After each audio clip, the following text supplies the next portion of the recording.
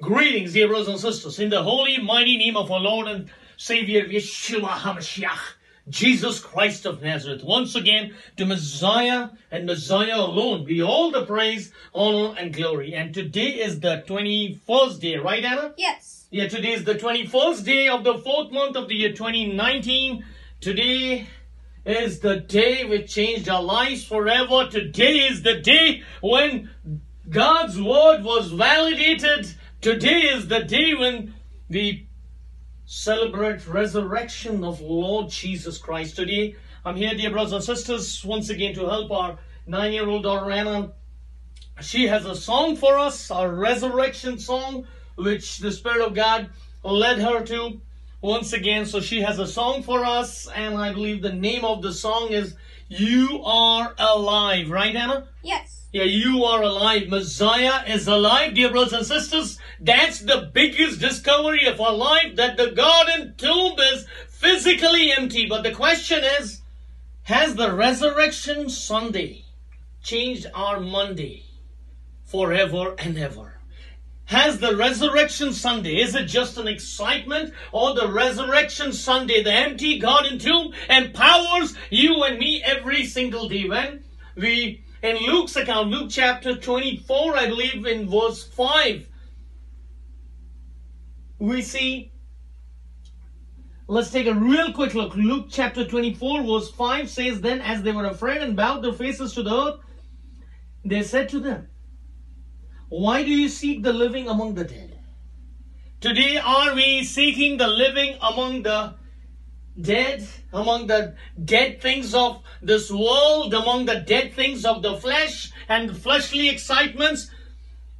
Or are we seeking the living thing, which is Lord Jesus Christ, living by His power and dwelling in His word, digging deeper, and every single day getting to know Him better? Dear brothers and sisters, the question is, did the resurrection Sunday change our Monday? That's the question today. As we celebrate the resurrection Sunday 2019, the resurrection Sunday, the empty garden tomb, let that question linger in our minds, dear brothers and sisters. In John accounts, when we see, when Mary Magdalene stood there, let's take a real quick look at Mary Magdalene was doing. John chapter 20, let's pick it up around verse 11. There it says, But Mary stood outside by the tomb weeping. She was lingering there. She was lingering there, dear brothers and sisters, lingering there. It's in our prayer closet is something which we all need to learn. Most of the times we go dump our list of needs and come back. We don't linger there. We don't linger there to let's see what God will have. We don't linger there with the hard copy of our Bible, the 66 books penned by 40 different authors over a period of 1600 years, giving us one supernatural message. We don't linger there. But Mary of Magdalene here, John records, But Mary stood outside by the tomb weeping, and as she wept, she stooped down and looked into the tomb, and she saw two angels in white sitting, one at the head and other at the feet, where the body of Jesus, Messiah, had lain. Then they said to her, Woman, why are you weeping?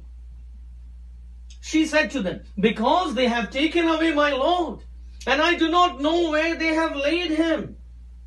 Now when she had said this, she turned around and saw Jesus standing there, and did not know that it was Jesus. Jesus said to her, Woman, why are you weeping? Whom are you seeking? She, supposing him to be the gardener, said to him, Sir, if you have carried him away, tell me where you have laid him, and I will take him away. Jesus said to her, Mary. And then at that moment, dear brothers and sisters, oftentimes we fail to realize that moment. We see Mary helpless, totally devastated, seeing how Messiah was brutally slaughtered. She is totally devastated. And then she's crying and weeping and seeing her body, his body, Messiah's body is not there. And she's totally devastated. At that moment, she's just sulking. But what happens? What happens? The hope against every hope comes back when? when Mary hears Messiah calling out her name. Today is the day to wait on Messiah to hear calling out our name, Mary. As soon as it happened, what did Mary do? She turned and said to him, Rabboni, which is to say, teacher.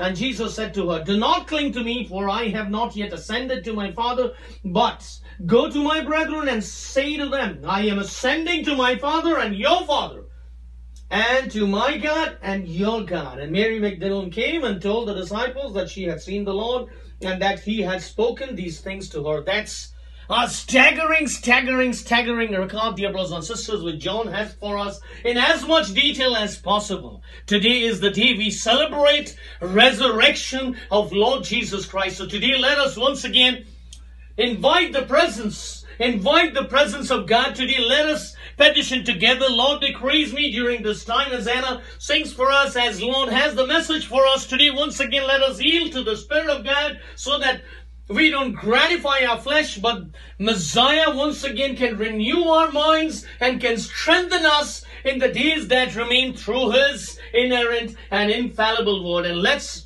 once again bow our hearts and let's start with a word of prayer. Shall we, Anna? Yes. All right. Hallelujah, hallelujah, hallelujah, hallelujah. We just praise you, we just praise you, we just praise you, Lord. We stagger today when we today once again understand that your word is validated.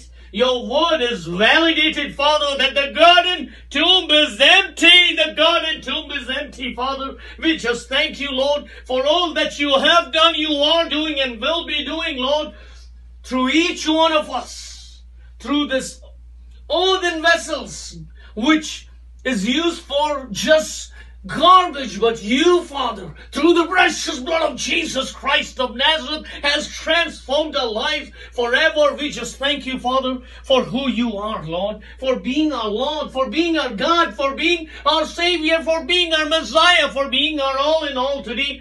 As we come in your presence, we thank you, Lord. We thank you, Lord. We thank you, Lord, for calling each one of us by your grace and your grace alone, and not by any merit of our own. We thank you, Father, for being an awesome Father, for being a good Father, the Father who we have been looking for all through our life. We just thank you, Lord, for being our God, our Savior, our all in all today. As we come in your presence, we bring all our dear fellow brethren, all our dear brothers and sisters in your presence, Lord, and we pray, Lord, that please do pour out your Spirit, Lord, on each one of us, on every single of our dear fellow brethren. Help them, Lord, once again to park their flesh and to yield to what you have, Lord. Strengthen them, empower them, Lord, in the days that remain, Lord. Once again, give each one of them, Lord, an unending hunger for your word and word incarnate, Lord. Strengthen each one of us, empower us, Lord, so that you be glorified through every single breath of ours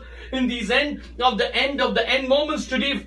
I bring myself and Anna, Lord, in your presence once again, and pray, Lord, that as we today, as Anna conveys your song, we convey your message to your appointed people, to all our dear fellow brethren, all our dear brothers and sisters today. We pray, Lord, please be our strength, Lord, in our weaknesses, Lord. We pray, Father, that we anoint every single alphabet which comes out of our mouths, Lord. Whatever is not from you, please let it not happen, Lord, through us once again, Lord. It is impossible, as Matthew 19:26 tells us, but through you, Father, everything is possible. Everything is possible through you, Father. Today we surrender this time, and every single cells of our body, Lord, we surrender unto thy mighty hands. And pray, Lord, we claim on Psalm 141 verse 3 and pray, Father, that today please do set a guard over our mouths and keep watch over the door of our lips as we convey your message, Lord, to your appointed people. And once again, Father, at this moment, in the name of our coming and reigning King Yeshua HaMashiach, using our authority of Luke 10:19, we bind every evil of the enemy which is coming at this time, coming at this video, coming at all our dear brothers and sisters, every single of our dear fellow brethren right this moment. And we pray for the hedge of protection for each one of us, Father. Once again, we pray that may this message reach to your appointed people to accomplish thy mighty will, Lord. And also, Father, please do enlighten the hearts and minds of all our dear fellow brethren through your Holy Spirit, Lord, and help them, Lord, to understand what you precisely have for each one of them through this message, through this time. May your name be glorified. Once again, we thank you, Father, and we commit ourselves, every single of our dear fellow brethren, into thy mighty hands without any reservation whatsoever, in the name above every single name of our reigning King, our resurrected King, Yeshua HaMashiach, Jesus Christ of Nazareth. Amen. Amen. And amen and amen. So the song to the Anna has, dear brothers and sisters, is You Are Alive. You are alive, and you can please go ahead, Anna. Lord Jesus, He is alive forever. He is mine, and never will He leave my soul alone. Lord Jesus, He is my rock, my shelter, my strength and my song. Lord, you are the foundation cornerstone. You are alive, you won the victory. Once we were blind, and yet now we see. And Lord, you are alive. Death can no longer hold us. The giver of all life is you, Lord Jesus. And Lord, you are alive. Lord Jesus, He is alive. I'll praise Him for the rest of my life, and I will live for you, oh my Lord. You are alive, you won the victory. Once we were blind, and yet now we see. And Lord, you are alive. Death can no longer hold us. The giver of all life is you, Lord Jesus. And Lord, you are alive. Lord Jesus, He is coming, and one day His face I will see. All because He died and rose again. You are alive, you won the victory. Once we were blind, yet now we see. And Lord, you are alive. Death can no longer hold us. The giver of all life is you, Lord Jesus.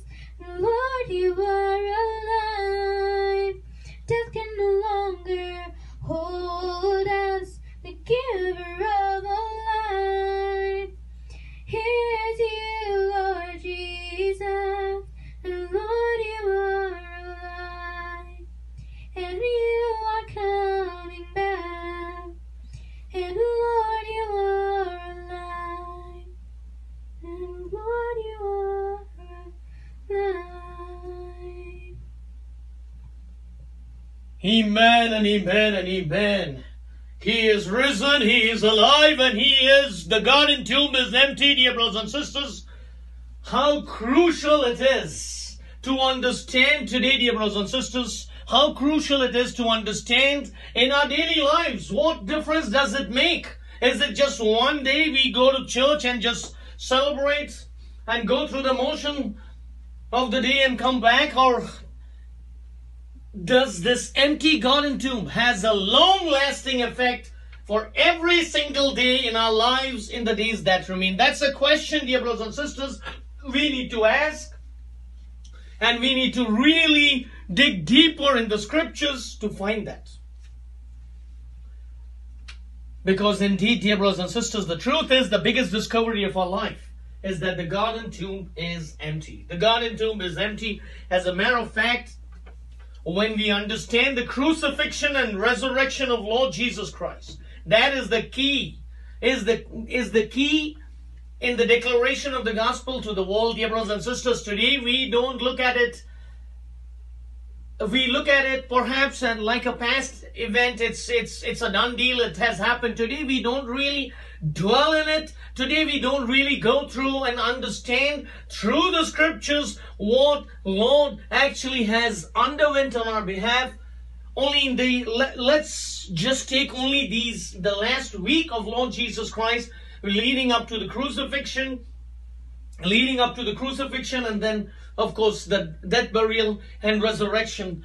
We don't take time, dear brothers and sisters. As a matter of fact, I believe the Gospel of John talks about it. Almost half the Gospel of John is talking about the last week of Messiah, the last week of Messiah. It's so very crucial, dear brothers and sisters, because the longer we stay in this fallen world, in this broken world, in our fallen flesh, the depravity, our depravity which we don't want to acknowledge, it catches up. All these things just becomes mundane, prosaic, just becomes stale. It's like, yes, I know that. Yes, I know that. Yes, I know. I know. It just becomes a head knowledge.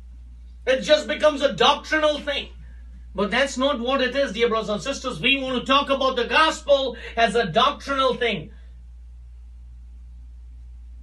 When we talk about the gospel as a doctrinal thing, dear brothers and sisters, then we are not really understanding in person the Lord Jesus Christ in person, what He has gone on our behalf. Dear brothers and sisters, the crucifixion and resurrection of Lord Jesus Christ, there is no other event in history which has undergone such ridiculous historic reconstructionism.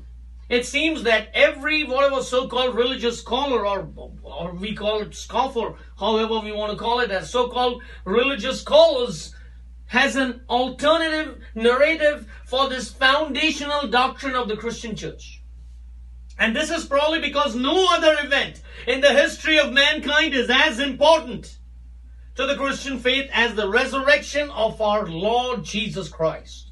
Why? Why is that? Not because we would not be able to appreciate the inside of His teaching without this event. Because many teachers, as a matter of fact, have said interesting things and have died for their beliefs. Not so that we can simply incorporate into our lives the motto of, well, love your neighbor as yourself, as important as that is. But that's not because it is so important, the resurrection of Lord Jesus Christ. Because many leaders have given mankind lots of mottos by which we can live. But the resurrection of Messiah sets Christianity apart from all other religious systems. Because many have died, but there is only one who resurrected according to all the specifications and all the prophecies which had been laid out centuries earlier. Many died, dear brothers and sisters, but there is only one. There is only one who rose. That's Lord Jesus Christ, our King, our Messiah. Yes, He lives, and He lives forever. And because He lives, that's why you and me will live. No matter what you're going through today. Because He lives, we will live for eternity.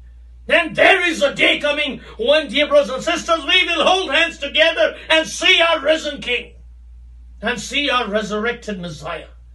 The one who gave it all He had. And God raised Him on the third day from death.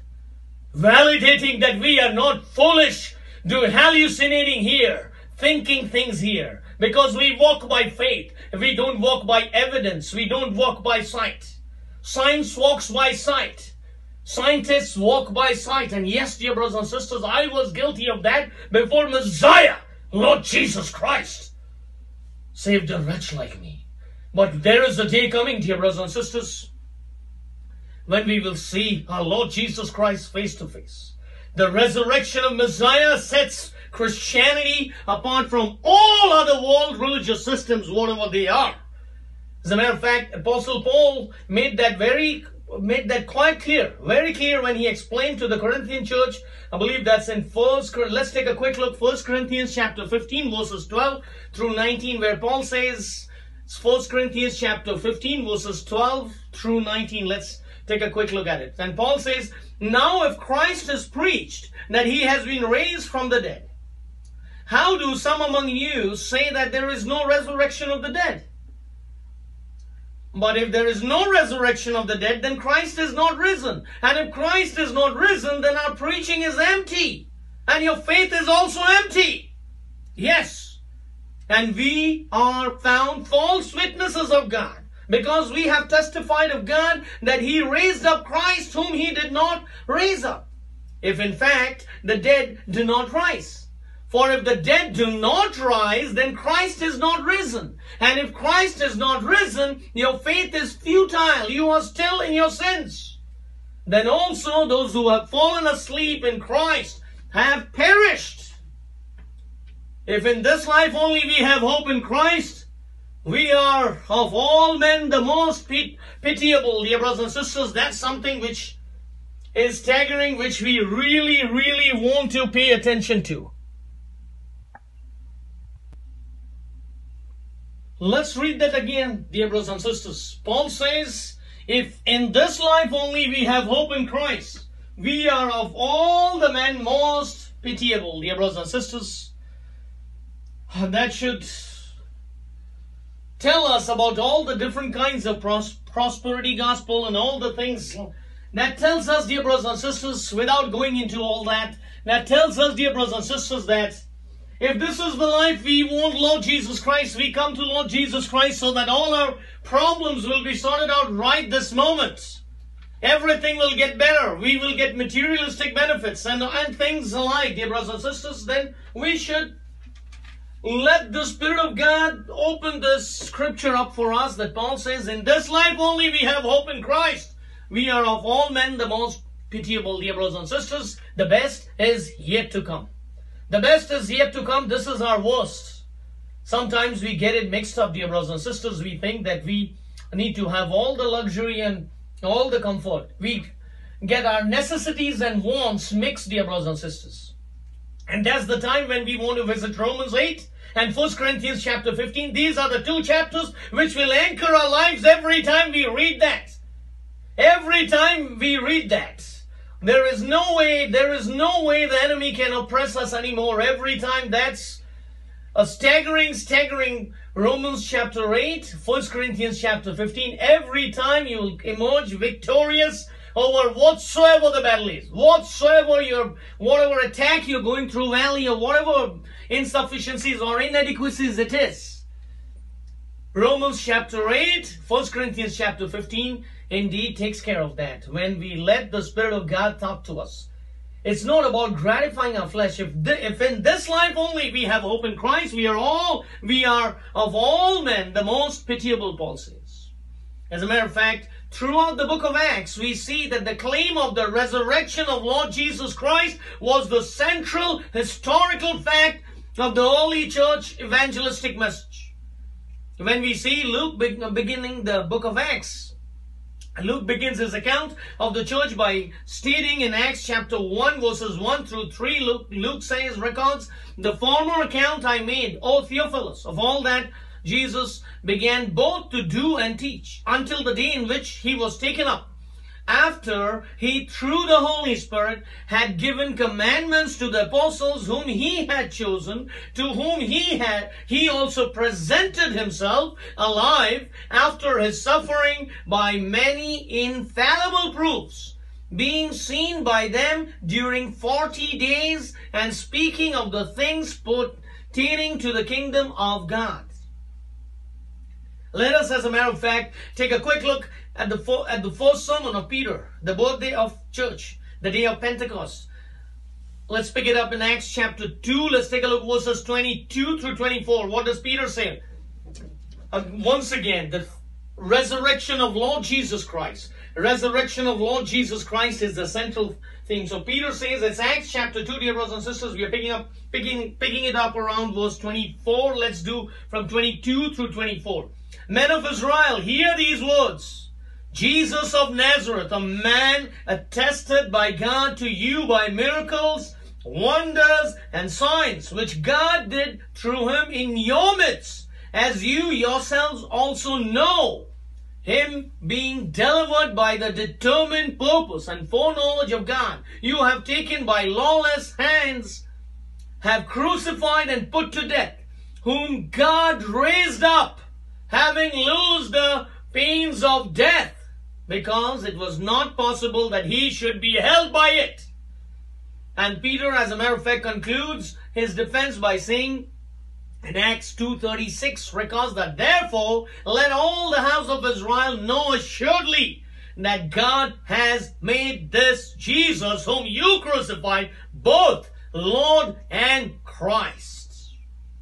Both Lord and Christ. Dear brothers and sisters, the resurrection is the central and key phenomena both doctrinally and personally.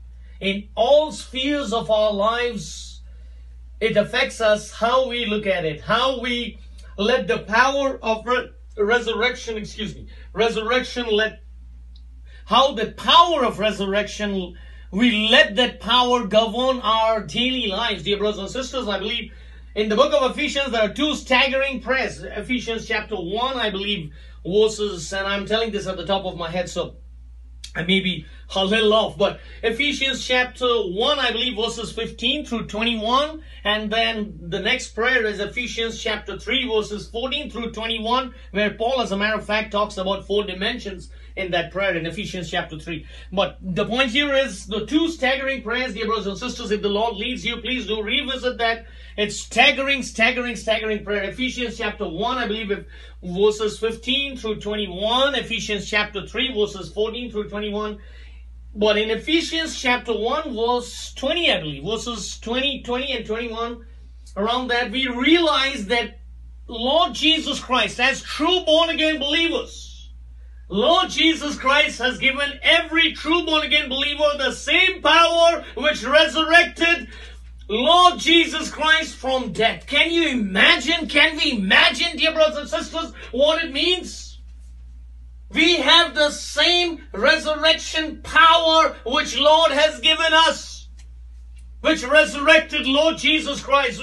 Our human minds can't even fathom, dear brothers and sisters. It's something which we can never understand, but that power is with us. Are we being empowered with that power every single day? That's the question. Dear brothers and sisters, the resurrection of Lord Jesus Christ is the central theme of the crucifixion and resurrection. Death, burial, and resurrection of Messiah of Lord Jesus Christ is the central theme of Christianity. Throughout the book of Acts, which is basically the manual of evangelism for each one of us. Dear brothers and sisters, each one of us who has called upon the name of the Lord. Now we have a mandate, Matthew, our Great Commission, Matthew 20, 28, 19 and 20. That we have a mandate to take the gospel all around to make disciples.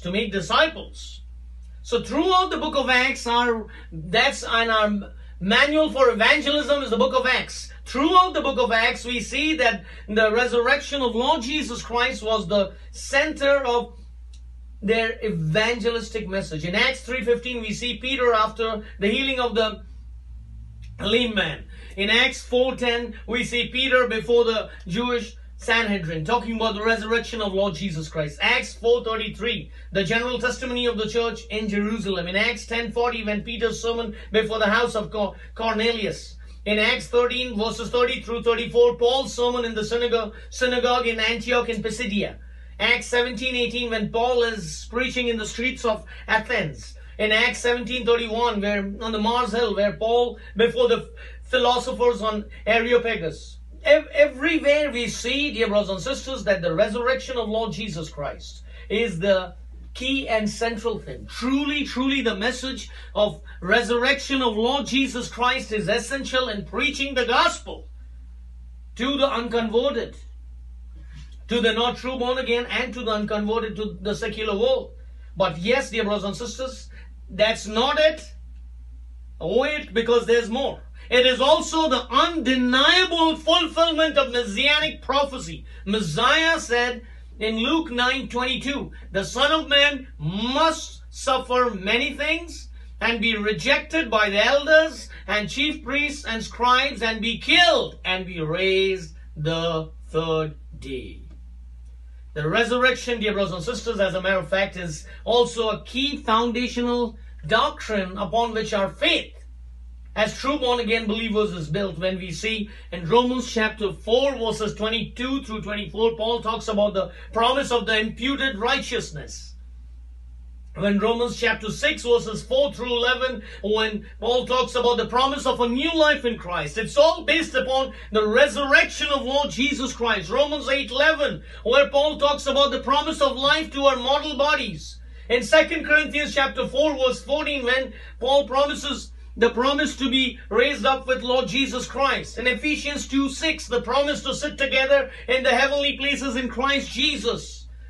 And not only Paul, Peter tells us, 1 Peter chapter 1 verses 3 through 5, promise of a living hope. 1 Peter 2:21, promise to provide a solid foundation for our faith in God. All through we see, dear brothers and sisters, that resurrection is the key and central theme of Christianity, of a true born-again believer, doctrinally as well as in our homiletic application in our personal life. Every day to day it empowers us.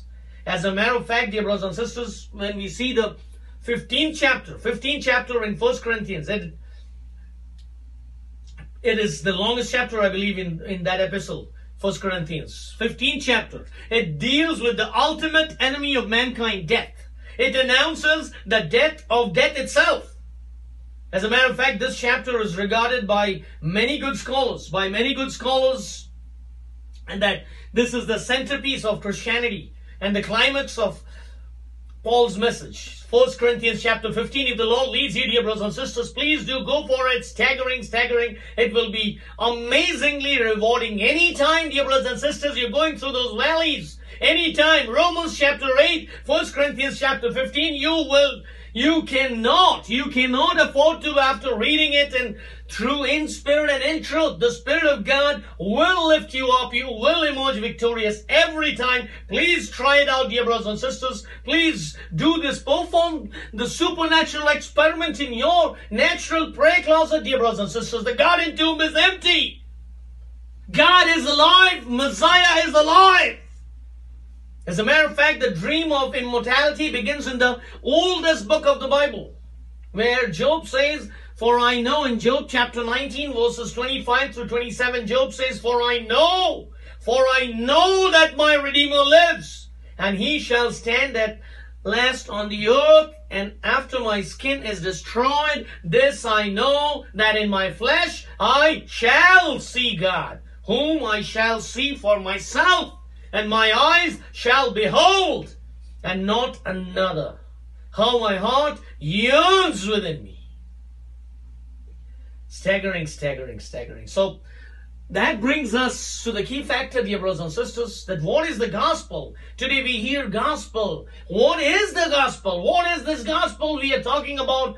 We see here somewhere telling good news and things, all that we hear. But what is this gospel? That's the key factor to understand. How do we preach this gospel, dear brothers and sisters, if we really don't understand what exactly the scripture tells us? And is it just our head knowledge, or do I understand? Does it resonate in every single cell of my body, from the crown of my head to the sole of my feet, this gospel? As a matter of fact, Paul defines this gospel for us in 1 Corinthians chapter 15 verses 1 through 4. And we must first learn precisely what the gospel is. Let the Spirit of God talk to us. Open that up for us so that it resonates in every single cells of our body, in every single muscle fiber. So Paul says, let's take a quick look. That's the gospel. That's a foundation of every evangelism. That's the foundation of our call for the Great Commission. That's a foundation for a true born-again believer. The gospel of Lord Jesus Christ, the glorious gospel which has changed our lives forever. Let's real quick take a look what it is. 1 Corinthians chapter 15 verses 1 through 4. Paul says, moreover, brethren, I declare to you the gospel which I preached to you, which also you received, and in which you stand, by which also you are saved, if you hold fast that word which I preached to you, unless you believed in vain. Dear brothers and sisters, these first two verses itself, we can spend at least a couple of hours and let the Spirit of God unfold for us. Today, of course, we are not getting there. We don't have the time, and Paul continues in verse 3, for I delivered to you first of all that which I also received, that Christ died for our sins according to the scriptures, and that he was buried, and that he rose again the third day according to the scriptures. That is the gospel. Paul had already preached it. Acts chapter 13 verse 30, Galatians 1:1 tells that. After his Damascus conversion, Peter and James, as a matter of fact, spent time with Paul in Jerusalem to fill in the details, where Galatians chapter 1 verses 18 and 19 records that. And after, as a matter of fact, the conversion, after 14 years passed, Paul returned to Jerusalem to confirm with the apostles whether his preaching was in harmony with the gospel they proclaimed. Galatians 2:1 tells us that. So the three fundamental essentials of the gospel, what is Paul telling us? First of all, Messiah died. Messiah died. This is first in importance, of course, not in chronology. And here Messiah died. Paul says what? For I deliver to you first of all that which I also received, that Christ. Here it's not Jesus. Paul says Christ. Paul uses his official title of Messiah, which is our goal. The Hebrew word goal means kinsman redeemer. And once again, it's very crucial to understand as we read that Christ died for our sins according to the scriptures. Messiah did not just disappear. The Romans soldiers just did not kill him, or the Jews did not just plan and kill him. Although it seems like that, Messiah did not just disappear. The authorities, both Jewish and Roman, made sure that his death was undeniable. The authorities outwitted themselves when they took so many precautions to make sure Messiah was dead and remained in the grave. Furthermore, Paul also says that it is according to the scriptures. It is according to the scriptures.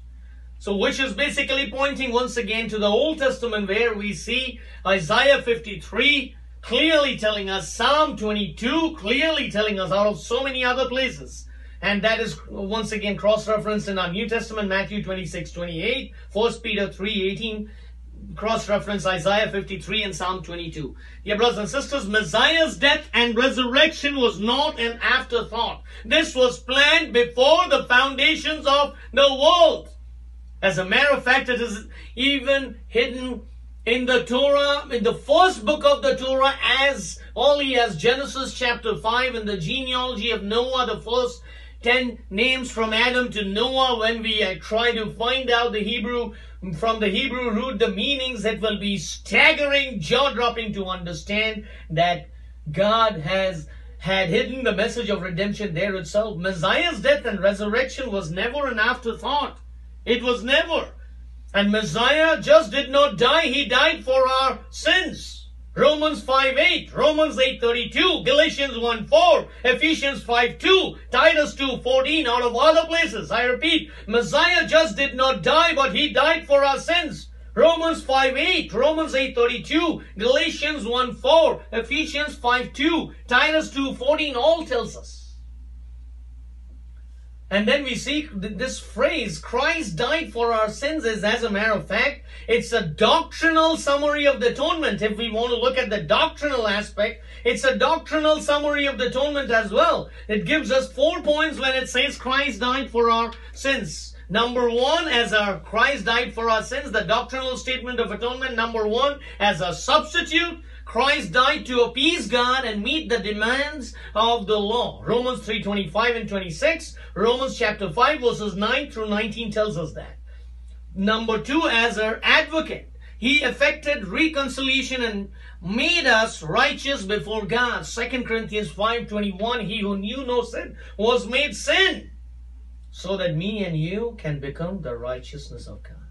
1 John chapter 2 verses 1 and 2 also tells us that Messiah is our advocate now. Point number 3, as our mediator, he established a new covenant and accepted us as his own. Luke 22:20. 1 Corinthians chapter 11 verse 25 tells us that. And as our Savior, he grants us eternal life through faith in him. John 3:16. So the doctrinal summary of the atonement as a substitute, as our advocate, as a mediator, as our Savior. And then when we see the gospel, so that was Christ. The first point is Christ, Messiah, Lord Jesus Christ died. And he just did not die. He died for our sins. According to the scriptures, it was nobody who killed him. He came with that mission. When we see Isaiah 9:6, we see in our Christmas cards, it says, unto us a child is born. If we continue, it says, unto us a son was given. Those are two different things. Unto us a child was born in Bethlehem, but unto us, dear brothers and sisters, when we go and dig deeper, we will know unto us a son was given. What does that mean? A father gave his son on Golgotha, on Calvary. That's what it means, dear brothers and sisters. Once again, please, dear brothers and sisters, please do. Let us be active Berean, dear brothers and sisters. Once again, we are not here to sell our views. Let us be active Bereans. Acts 17:11. Let us dig deeper in the scriptures. Let the Spirit of God talk to us in these end moments. That's the most important thing. That's the most important thing. Let the Spirit of God guide us. And the second point of the gospel is he was buried. So only, as a matter of fact, Paul mentions the burial. As a matter of fact, only Paul mentions the burial. It points backward to the reality of death and forward to the character of resurrection. Paul, even as a matter of fact, identifies the believer's baptism with Christ's burial in Romans 6:4, Colossians 2:12 as well. So Messiah's physical body, dear brothers and sisters, was placed in the tomb. And on the third day, a new glorified body came forth, no longer subject to the time and space. John 20, verse 19, verse 26 tells us that. Luke 24:31 tells us that. As a matter of fact, the important thing to understand in the gospel is the Greek passive voice here conveys the sense that God alone is the agent who creates life. He was raised on the third day. That's the third point, which is the resurrection here. He was raised on the third day. The passive voice here denotes the implied agent is God. Acts 3:15, Acts 4:10, Acts 5:30, Acts 10:40, Acts 13:30, Acts 13:37. All tells us explains that passive voice. The passive voice denotes the implied agent is God, that he was raised on the third day.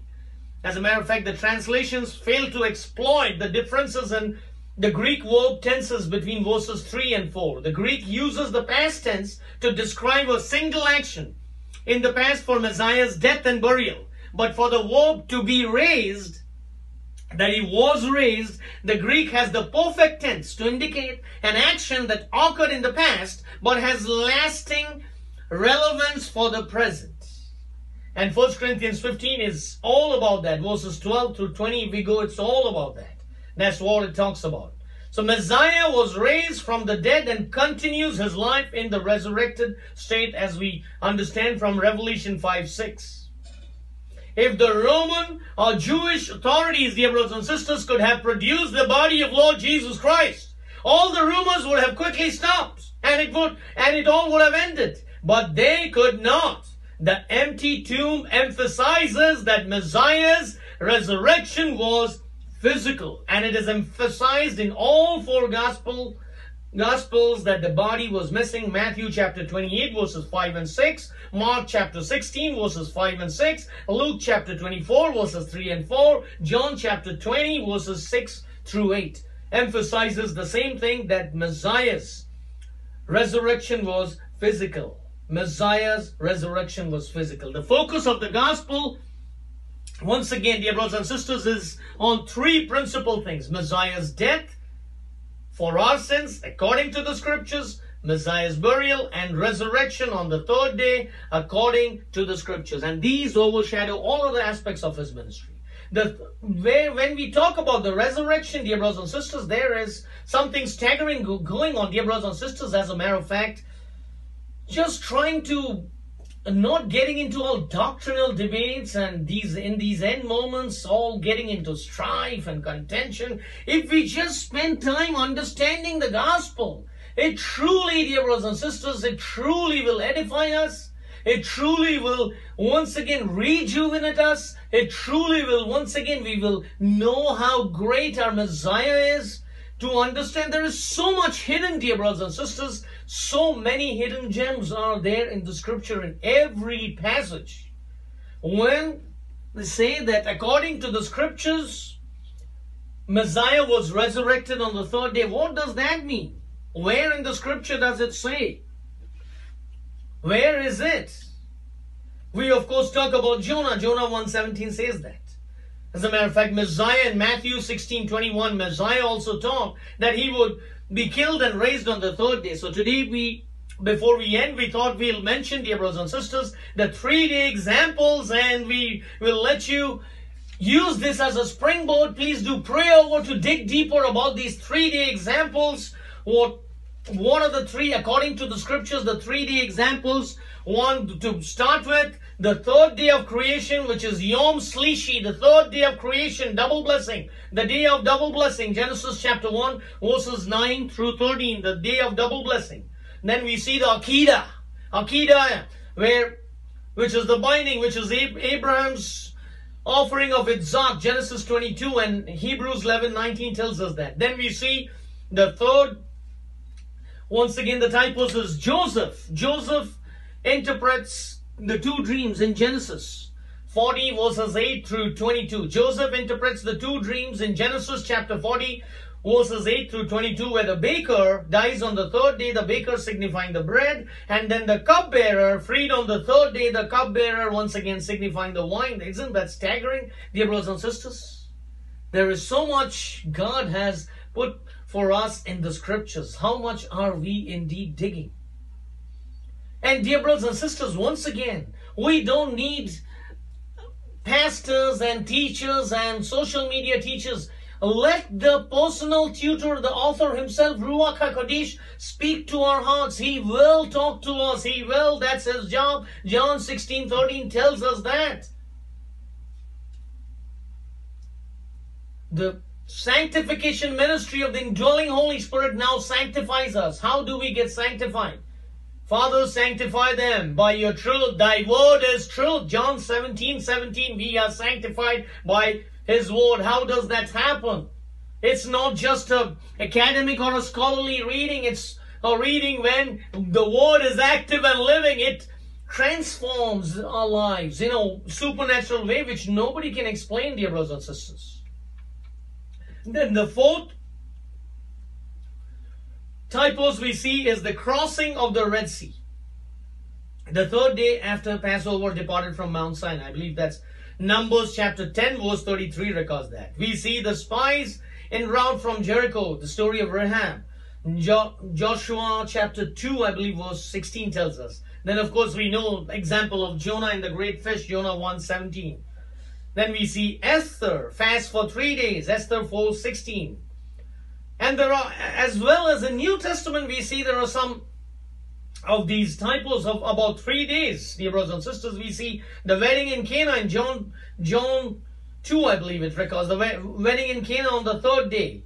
Then we see Christ was in 3 days in the tomb, which of course Luke 24:21 tells us. These are all the 3 days which the scripture talks about. Saul's blindness in Damascus, Acts 9:9.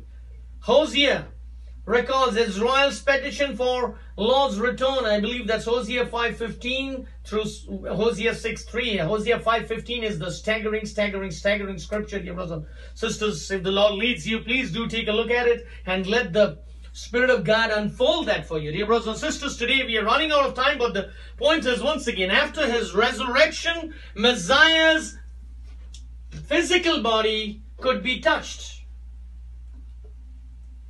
So Messiah's physical body had staggering properties. Why we are sharing this is these are the 1 John 3:2 tells us that these are the same properties which we will be sharing. And let's take a look at it. Messiah's physical body could be touched. John 20:27. It could be recognized, of course, with difficulty. John 20 verses 14 and 15. John 21:4-7. It could come and go through locked doors.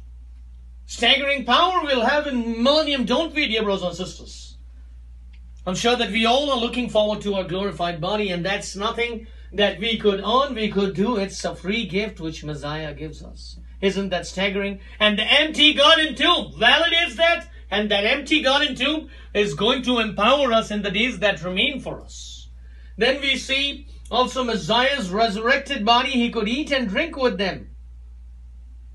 Luke chapter 24 verses 42-43, Acts 1:4, Acts 10:41 records that Messiah's resurrected body was transformed to transcend time and space. 1 John 3:2 tells us that.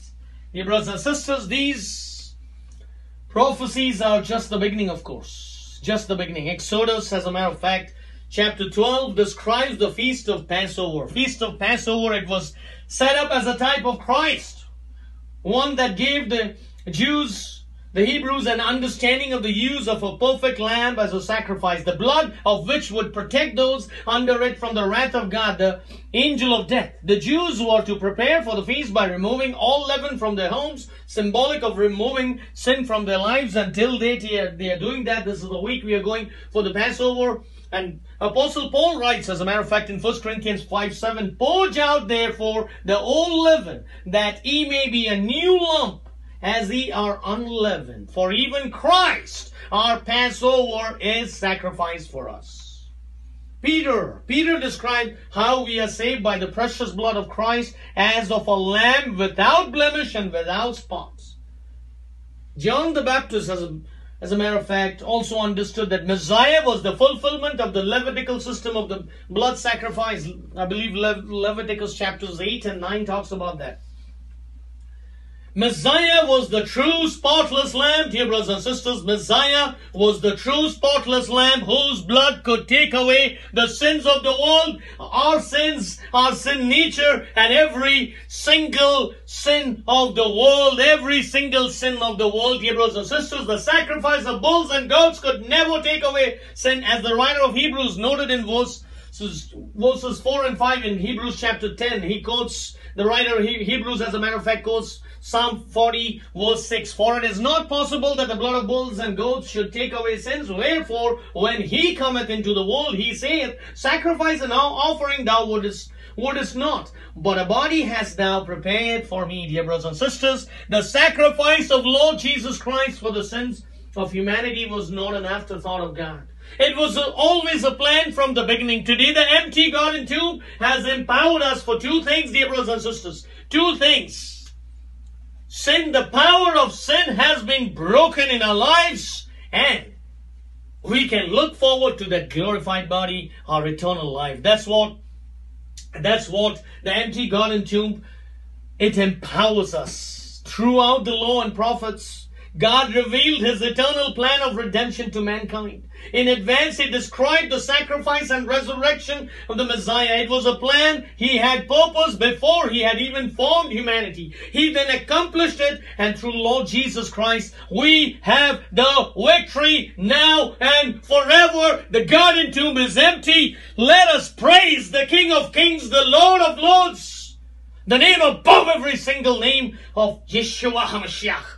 Death, our final enemy, dear brothers and sisters, is defeated forever. Hallelujah, hallelujah, hallelujah. Death is defeated. The garden tomb is empty. Let the resurrection Sunday, let this resurrection Sunday, the empty garden tomb, empower your Monday, empower the days that remain in your life to accomplish his purpose through you and in you. Today is the day to yield to him. Today is the day to once again embrace the power of the empty garden tomb. Today is the day. Now Isaiah 25:8, let's end with Isaiah 25:8.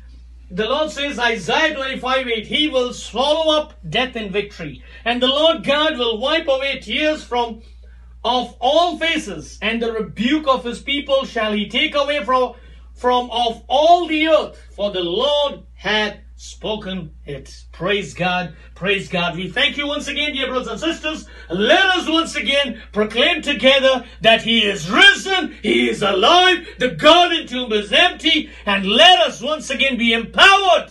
Not be excited for 1 or 2 days, but be empowered. Not fleshly excitement, but be empowered by the empty garden tomb for the days that remain to glorify Lord Jesus Christ. We thank you, dear brothers and sisters, and let's end with a short word of prayer. Shall we, Emma? Yes. All right, you can please go ahead. Lord Jesus, once again I bring ourselves in your presence, Lord. And I thank you, Lord, for this day and for every single thing you have done in our lives, Lord. We thank you, Lord, for dying for our sins and rising again, Lord. And bless us, Lord, as we go forth from here, and help us, Lord, to glorify you in everything we do, Lord. In the holy name of Jesus Christ, we pray. Amen and amen and amen. Thank you so much, Anna, once again. And thank you, dear brothers and sisters. Lord Jesus Christ is alive. He is risen. And the garden tomb is empty. Let's get empowered by the empty garden tomb. We thank you, dear brothers and sisters. And God bless each and every one of you. Shalom.